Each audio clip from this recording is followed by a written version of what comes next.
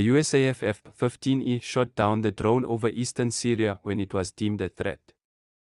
A U.S. Air Force USAF F-15E Strike Eagle fighter bomber shot down a drone in Syria on August 21, 2021.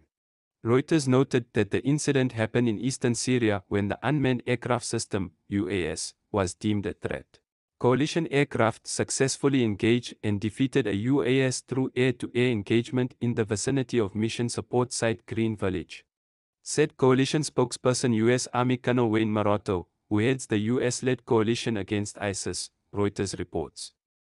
Basing his report on U.S. officials, Fox News Lucas Tomlinson wrote that the U.S. Air Force F-15E shot down Iranian drone over eastern Syria yesterday after flying too close to some of the 900 U.S. troops deployed there. Separately, Aviation Week noted, coalition aircraft shot down an unmanned aircraft system, UAS, with an air-to-air missile near a U.S. military base in eastern Syria on August 21, U.S. Central Command told Aviation Week.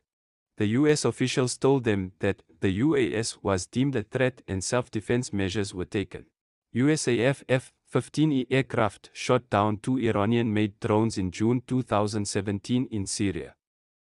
In both cases, the pro-Syria regime UAVs were attacking US-backed fighters in southern Syria.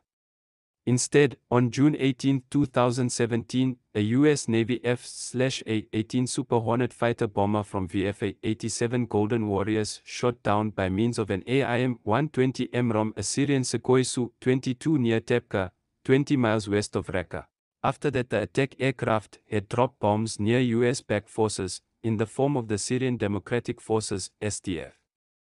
According to the Jerusalem Post, drones are a relatively easy target for manned aircraft because they tend to fly slow.